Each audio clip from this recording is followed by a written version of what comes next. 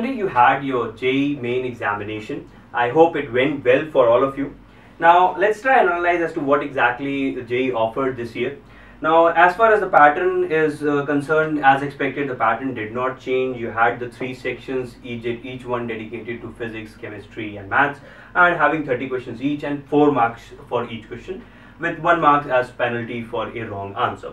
Now, if you look at the analysis of the paper, on an overall level, the paper was basically moderate. If you compare it to the previous years, then it was actually a difficult paper from the previous years. Now, let's look at the different sections, individual sections.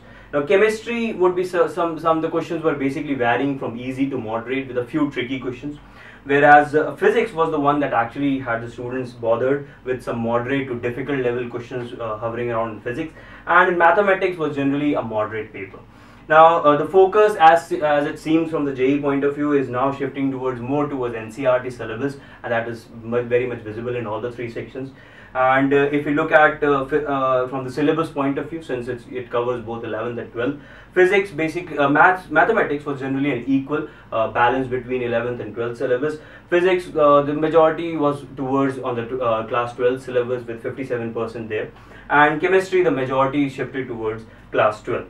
Now, if you look at the basic idea, as a student would be appearing, would be looking forward to cutoffs and everything, a prediction of cutoff could be made somewhere in 102 and 110, which is basically a little lesser than the previous year.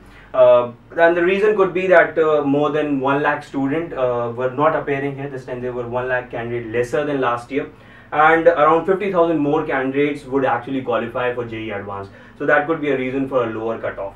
But so on overall level, a moderate paper, and students should be expected to do good in this examination.